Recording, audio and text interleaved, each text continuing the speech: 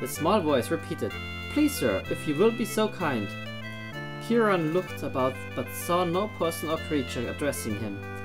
"Pray thee," he cried, "show thyself, or have cause to fear my dagger." He tried desperately to remember where he had last seen it. "Whether thee be friend or foe, pray thee show thyself now." The small voice replied from above him, "Kind sir, thou hast no cause to fear me, and I am in need of help. Can you find it in thy heart to aid me?" He looked up and saw naught but a small robin's nest, 3 branches above him. Climbing swiftly, he found a robin with 3 tiny robinlings, their mouths open wide. "Good mother robin," he asked, "can it be thee who addresses me thus?" "Kind sir," she replied, "I have hurt my wing, and it will be at least a day before I might fly. If my children do not eat soon, they will die. Would you be so kind as to bring a fat, juicy meal? Would you find a caterpillar or earthworm or grub for my children?" Now Kieran was kind of hard, and it was not within him to refuse a plea such as this. So off he went into the forest. Searching under some mulberry leaves, he soon found a small green caterpillar. It seemed a perfect meal for young robins. Plucking it from the leaf upon which it fed, he prepared to hurry back to the oak when he heard a tiny voice. He opened his hand, and the caterpillar looked up at him with her big brown eyes wide with fear. "Kind sir," she said, "wouldst thou kill me so thoughtlessly?" Kieran scratched his head in puzzlement, and the caterpillar continued, "When you cooled thy feet beneath the oak, didst thou not find joy in my parents' beauty as they danced before thee in the sun? I, too, am soon to change. Wouldst thou deny thy successors the joy of my dancing? And if I do not live to have children, how will thine own children find such joy? Please, sir, would not an earthworm serve the needs of the robinlings just as well?" Kieran looked into the eyes of the caterpillar and knew that he could not feed her to the robins. Carefully he placed her beneath her mulberry bush and continued his search. Near a rushing brook, Kieran found a flat stone that, when moved, revealed a juicy earthworm enjoying the cool, moist earth. "Aha," he thought, "as nice as the caterpillar may have been, this truly seems a more fitting meal for young robins." He had no sooner plucked the earthworm from its cool abode, where it had been frantically trying to burrow away from him, when he heard a voice so faint he might have imagined it. "Kind sir," he thought he heard, and Kieran looked in his hand. The worm continued, "I am but a lowly creature. It's true, but might I plead such case that I have?" Kieran rolled his eyes skyward as the worm sat up and seized its chance. "I'm not a low-born worm like others you might find. No, I am a prince among earthworms. I come from an ancient lineage. My ancestors buried the earth when fires belched from black pits throughout these lands. I command millions like myself. Were it not for my loyal followers, you, good sir, would be up to your neck in leaves, tree trunks and moldy carcasses. I make a bargain with you. If you release me and choose instead a pathetic grub for the robinlings, I will dispatch an entire clan of earthworms to keep your foreyard clean and sweet smelling, for as long as ye shall live." The earthworm looked hopefully at Kieran while calculating the distance to the ground. "Good sir, what say ye?" Kieran was beginning to lose his patience, but seeing the value of the earthworm's offer, decided that a grub would indeed making a tasty morsel for the young robins. He returned the earthworm to its moist haven and carefully replaced the flat stone above it.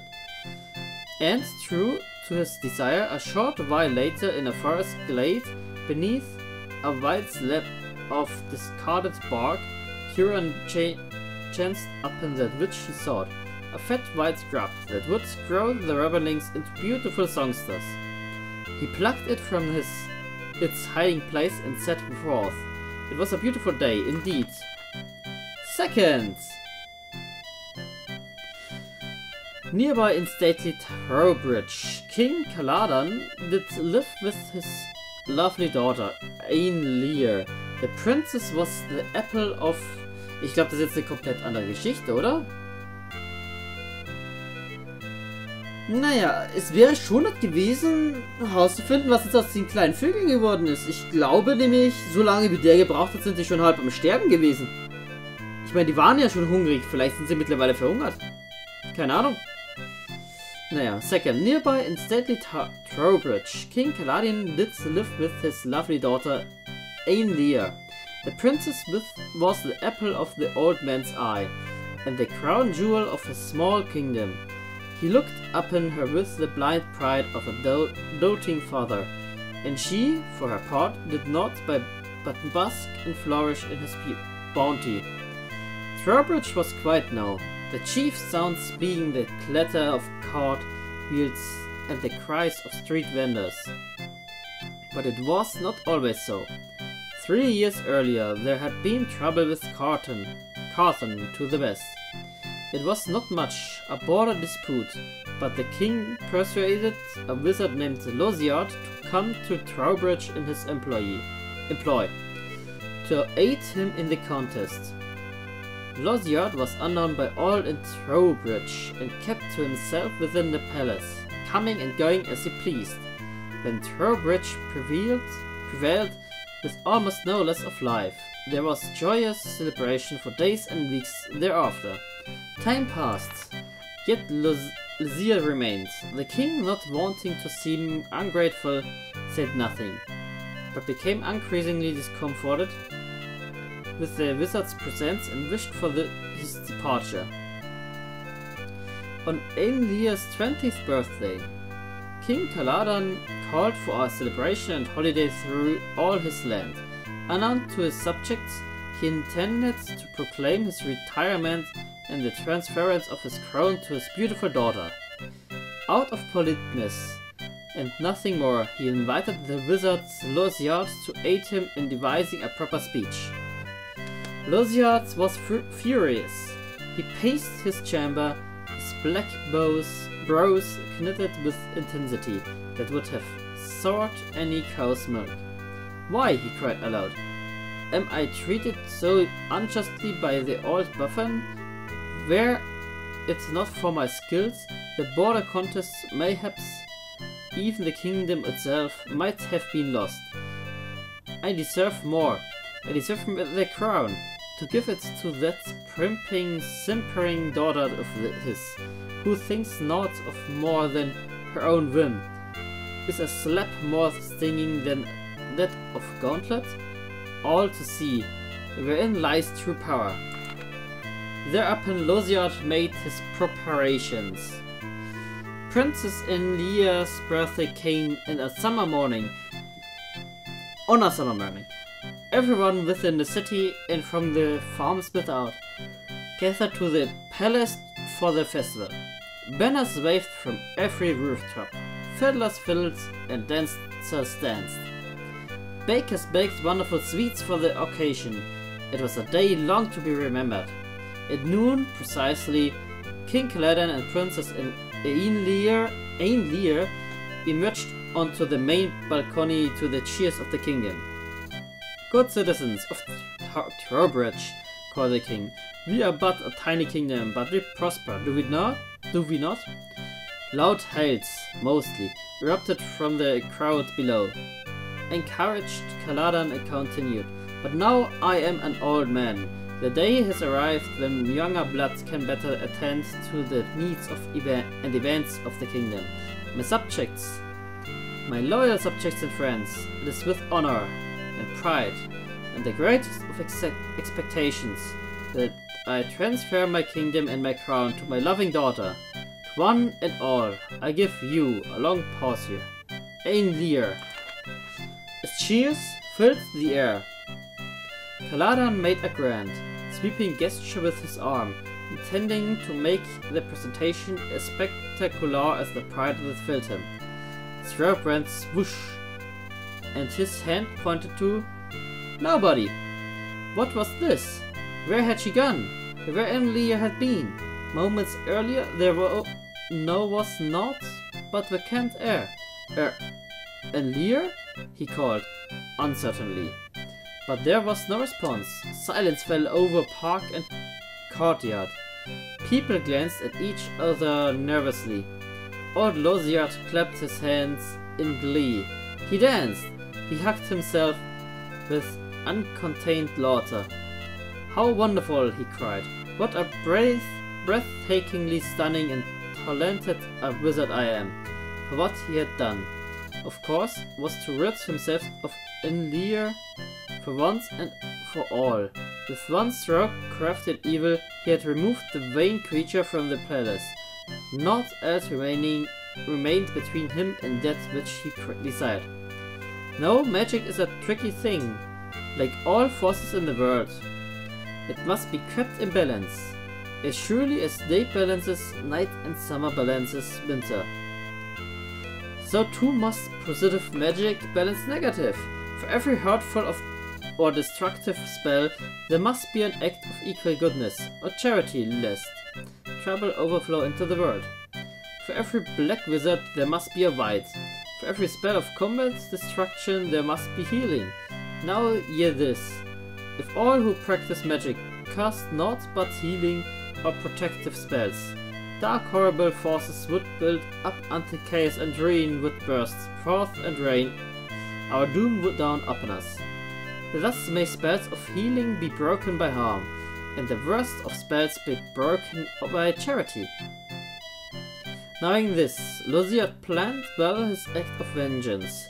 To permanently rid himself of Enlear, short of killing her outright, he must devise a spell so cunning that no act of kindness would ever break it. He was pulling lice out of his long beard, late one evening, when he burst into laughter. He would make her into something disgusting. I will make her into a frog. He laughed, then frowned. No, that had been done. People might expect it and go around like mindless idiots seeking frogs, hoping to earn a king's ransom. And then a brilliant plan occurred to him. I will make her into a bug, an insect, a worm! He almost choked on his wine. Oh, how perfect! I will make her into something so truly loathsome that she will spend the rest of her little bug life in terror of being squashed by the first person who sees her. He squealed and his rings jangled and his fats jiggled and he snorted wine out his noise in laughter. Oh, how absolutely delicious! And that's exactly what he did. While King Caladan and his subjects scratched their hands in puzzlement, nobody saw a small fat white tree grub plop to the cobblestones beneath the main balcony and immediately curl up, glistening and quivering. Das ist echt fies, ich mag den Zauber nicht, das ist volles Arschloch. Drittens. Enlear was terrified. What that had happened? Well, she had seen enough of Losiard's magic to know what had happened. But why? Why would he do this to her? She didn't have long to ponder the question. A huge black hound, hundreds of times her size, ran to the cobblestone where she lay, and almost gobbled her with one slurp of his tongue. From somewhere she found the wherewithal to roll out of his way and into the crevice between the stones. His huge slurpy tongue followed her, drowling and panting great hurricanes of hot, awful breath down at her. But just as the tongue was about to lick her into the waiting stomach, the hound's owner yanked his massive chain and pulled the beast toward home. It is true that Leah in her life as a human was self-indulgent and not inclined to effort or resource, but that was merely because she had no need of either. In the following days she had cause to discover plenty of both within her. After the incident with the hound, she knew she must go far away from people and dogs, and she knew what kinds of creatures dined on grubs too. She slept out of sight under leaves, in places where grubs would not likely be sought. Even so, Leah's days were filled with terror and adventure. There were circling hawks by day and owls by night. A bear tearing at a rotting tree trunk, gobbled grubs indistinguishable from Leah by the hundreds as she watched in horror from behind a nearby rock. The smallest stream was now an enormous, gushing torrent, to be crossed in a nutshell under the greatest of peril. Leah passed these tests, along with many others, and she passed them well. It was on her 10th such day that a clumsy boot kicked aside the piece of bark under which she had sought shelter from the sun. Blinded by the sudden light, she heard an exclamation from high above. Then, before she could react, 2 fingers dropped from the sky and plucked her up and deposited her firmly inside a huge fist. 10 days ago, and Leah would have been paralyzed with terror, but that was 10 days ago. Her mind raced. Who is this clumsy idiot anyway? She thought. And what on earth does he want with a tree grub? At least he didn't squash me on that spot. That's encouraging, isn't it? So he must be here to rescue me. She wriggled and squirmed in his fur until she could see his face, high above her, between 2 of his fingers. Ah, a bird! If I'm going to be rescued, why can't it be by a fine young prince? But it then occurred to her that she was speaking could have survived these past 10 days. She laughed, thinking of them. Not many, I bet. Those who wouldn't have curled up and died immediately would by now be whimpering and crying for their mothers. She looked at Kieran again. Well, maybe he would look better if I wasn't looking straight up his nostrils. Ouch, why isn't he more careful with me? Ah, die Geschichte geht doch noch weiter, das ist toll, mit dem Kieran. And then it occurred to Elena that if this oaf were truly rescuing her, he probably would have said something to her. Oh, and Leah's heart raced and she started wriggling furiously, imagining the worst of all possible deaths. He must be going fishing. And Leah couldn't do much in her current state, but she could spit, and spit she did. In quantities unimaginable for so small a grub. She spit and spit and spit until her tiny grub mouth was too dry to spit another drop. She felt Kieran's hands squirming and thought, it's working! Viertens! Kieran was very disgusted.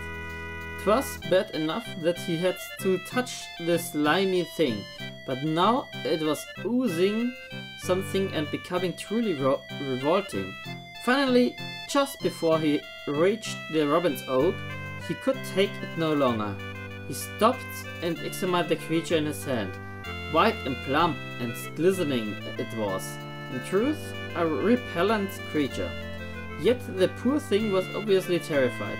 It gazed up at him with what he imagined to be minuscule grub eyes. Pleading, Kieran thought of the caterpillar and the earthworm, and his heart gave in. Having a great resigned sigh, he found a nice clean root and placed the grub upon it. And thus was Losiad's spell broken. None could have been more astonished than Leah when she unexpectedly grew to her form of size. Expect, perhaps for Kieran, who nearly died of fright. He was no more than catching his breath when Leah regained her wits. Raising her index finger, warning Kieran not to say even one word, Leah snatched Kieran's coat to cover herself.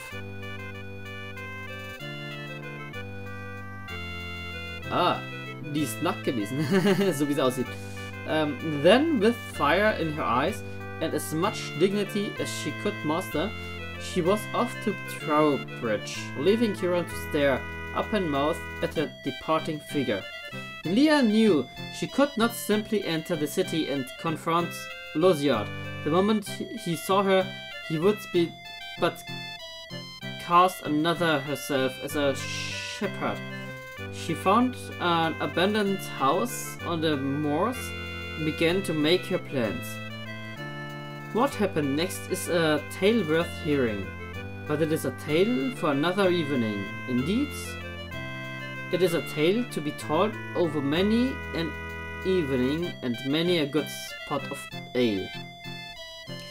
And what of the baby robins? Having no alternative, Kieran climbed the tree and took from his pack his last piece of fatty mutton. Tearing it into small shreds, he gave it to the grateful mother robin, who fed it to her family. Upon returning to the ground, Kieran looked first towards Fairtree, his former destination, then grinning, set off after the... Da steht noch ein Buchstabe. Seht ihr das? Das ist noch ein Buchstabe. The main question or sowas. Who knows? He called back to the robins. It may be fate, and besides I need my coat. He was heard late that evening far down the road, singing, "Oh, the maidens of Trowbridge are passing fair, with breasts like melons and flaxen hair." Okay.